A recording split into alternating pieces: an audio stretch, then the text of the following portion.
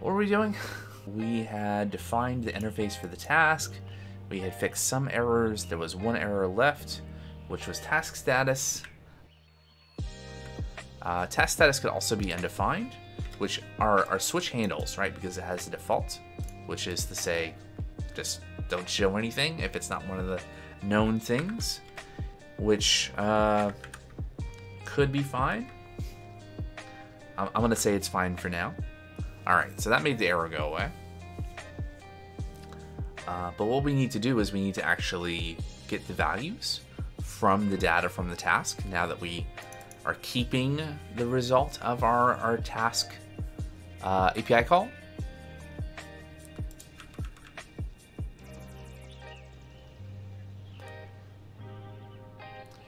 Now, generally speaking, because the button is going to be disabled unless data is ready, I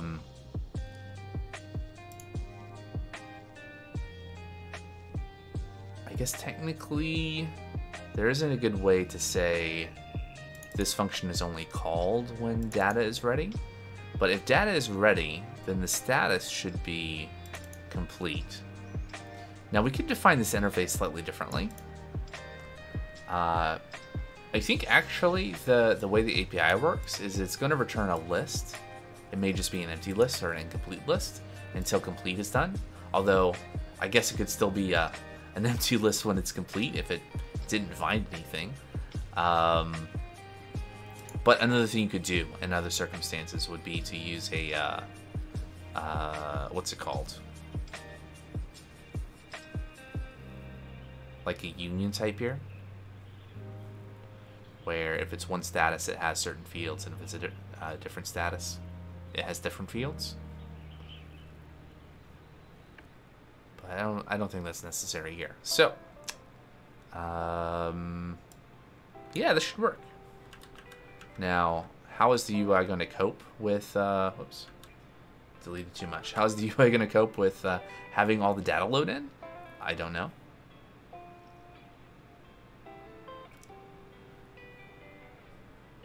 I guess we're going to find out. We're going to reload the front end again. Now, right now, the task that had been queued up and completed, like on last stream, was not the full stream. It was just like 1 or 2 videos from it, I think. So once we see this work, I'm probably just going to throw away the results and we'll re-queue. The light just flickered. I hope I'm not about to lose power. We're going to re-queue the whole thing and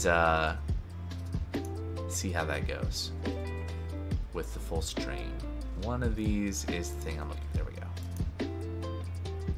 Okay, so I'll refresh.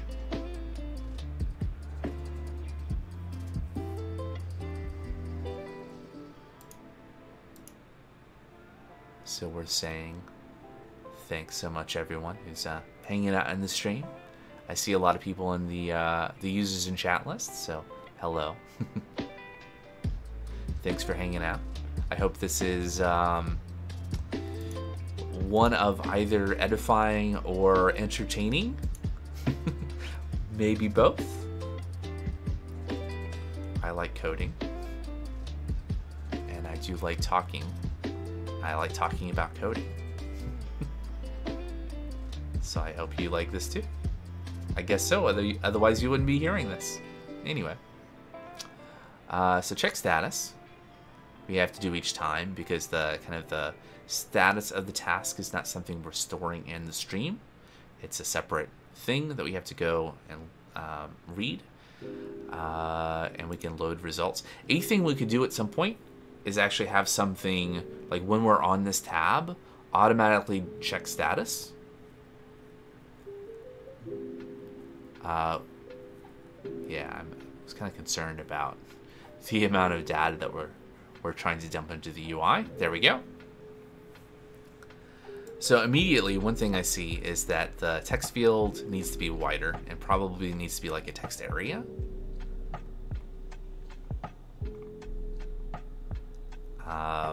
and more things, right? So like the start and end, I mean, this makes sense to me, and it's all in the same pattern because this is all just like number of seconds, but we could have a nicer format, right, for the transcript. And this is just the first 1200 seconds of that set of videos that were transcribed. I don't know what I was saying here. Alright, so that seems to work though. It'd be nice if it didn't take so long for the fields to appear. But if we refresh this, we can kind of exercise end to end how the whole thing works. So we can start the transcription.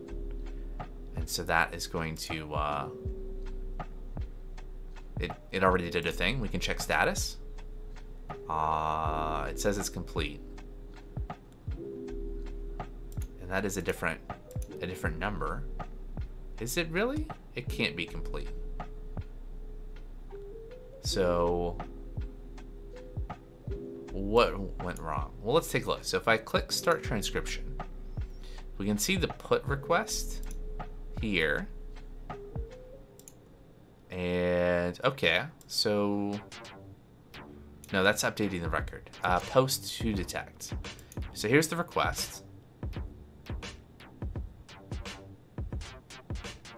So this format seems wrong. Or, okay, so I think our services have different expectations of the URI used. Whoopsie. Right, so we're taking the URIs from the stream record. So in other words, if we go over to video clips, we have a URI in each video clip. And it's like file colon local colon thing.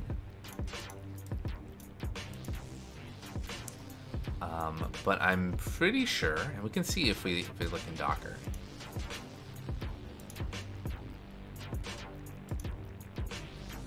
Maybe if I click containers, there we go. Okay, and if we go to the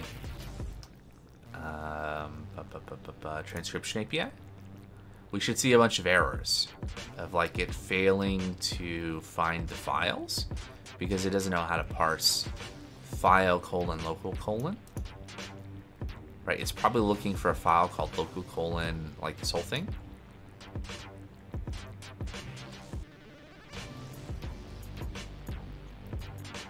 I don't know if we're actually going to get a useful error out of this, the way things are, but that's my guess. So let's go look at the transcription API. Hey, we can look at some more Rust code. The transcription API and see what we're doing with that. I think I know what's going on, but we can see for sure and see what we'll need to do to fix it. So in our detect segment code, right, so we assume we have a very naive URI processing thing where we're just looking for a slash and we're looking for the last thing there. And that doesn't exactly work if there are no slashes. So the question is, do we change the data that went into the database, which would mean like fixing data, or do we figure out some more general purpose way, or do we just change this to be a colon? Or a colon or a slash? Can we pass like a regex? The pattern can be a string reference, a char array. Okay, examples. Split, split. Char is numeric, is uppercase, or we can pass. Okay.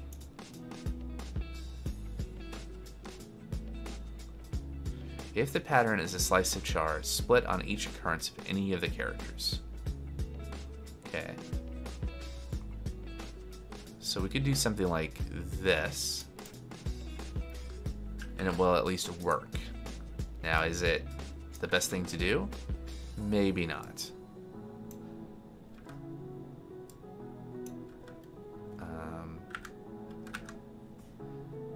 am I using URI.split? I feel like that's something I've used elsewhere.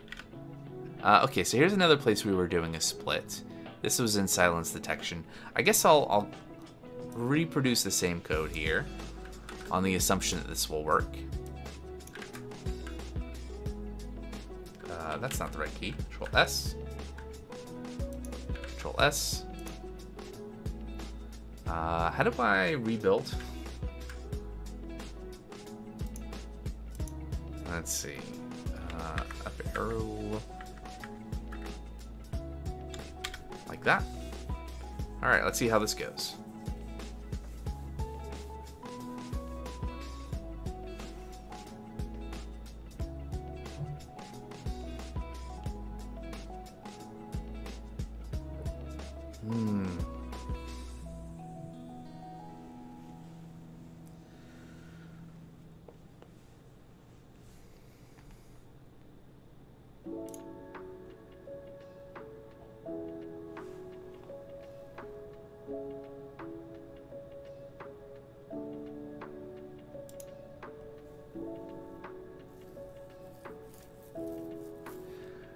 So still thinking about Power World.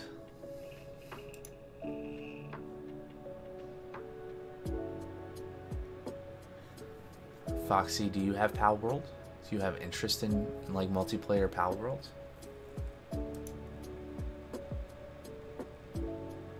I don't know. I don't know if I'll stream it.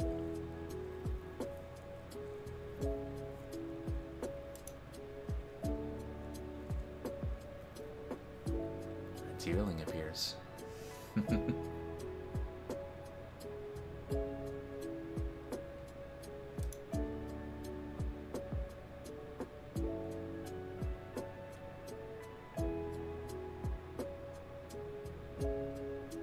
You know what could be, you don't have it right now? If you hadn't heard of it, but it looks, yeah, it does really look, so that's the thing, is that it looks really adorable, but there's stuff in it that's pretty interesting, like, you can, there are NPCs, like human NPCs in it, and you can put them in a ball. There was this pirate software short that I saw. It was the first thing I saw about this game, which includes a censored bit. But, and then it has, like, you can, there's a bunch of different technologies that you can acquire, and there's base building, and apparently some kind of, like, factory stuff, maybe? It kind of piqued my interest. I was watching a VOD of someone play. I watched, like, maybe an hour of it before I passed out. Of it. It was pretty cool.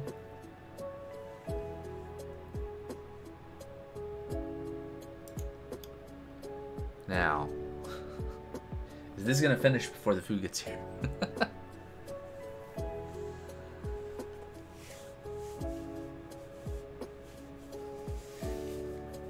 Yeah, let me know.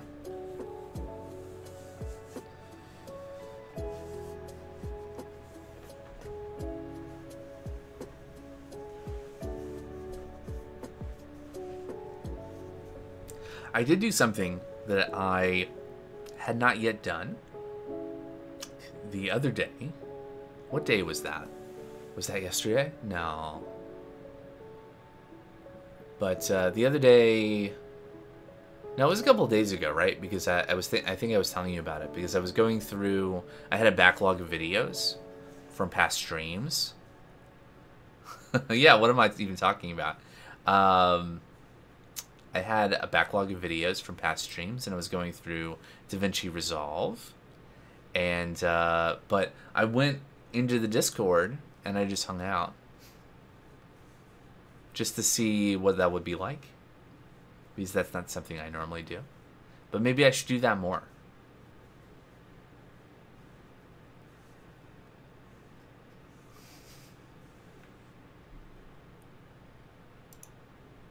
Yeah.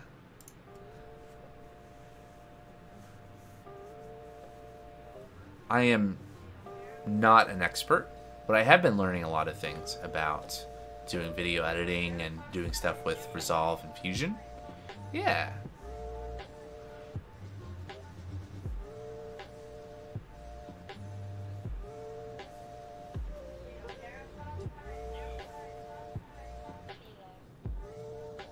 Maybe that's something I could do more of. We could do that in the subscriber only channel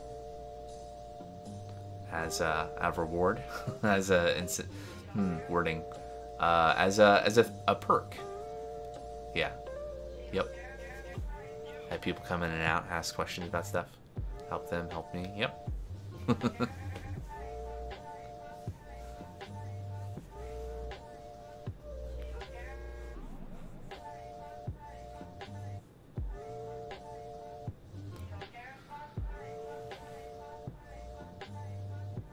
Yeah.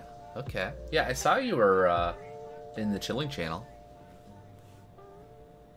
I think we might end the stream a little early, because the food is almost here. And honestly, I think we're basically done, right? The thing that's holding this up right now is a thing that was broken from not anything to do with what we're doing right now. So I think we're really done with displaying the results. We've already seen that, right? It's just a question of getting everything linked up so that the data from the stream can be used as an input for the transcription. And once we have that, we can have a full transcription of a stream. And it looks like the thing we just saw. And the next thing to do will be to do everything we did in the last 2 streams for silence detection. Depending on if I have time, I might try to make some progress on that before next Sunday, so we can maybe look at doing other things as well. Maybe actually start applying the GPT-4 stuff that we worked on long ago to the transcripts. Start working on like UI stuff for defining episodes, that sort of thing. In fact, that's probably like a good thing to note here, right? So I think this is what we're gonna pick up on next stream. Hey, Mauritania just followed. Mauritania. Thank you for the follow. Welcome. So all of the stuff that I've been working on today is in GitHub. This is not a file, but this is in GitHub. Yeah, welcome. Somewhere I have a tab that has the URL. Hold on, let me, here we go. It's called Glowing Telegram. It is an open source project. So there's that. There's also a Discord. Yeah, I think I'm gonna wrap things up here. Food has arrived. So thanks everyone for coming out today for the stream. It's been real fun.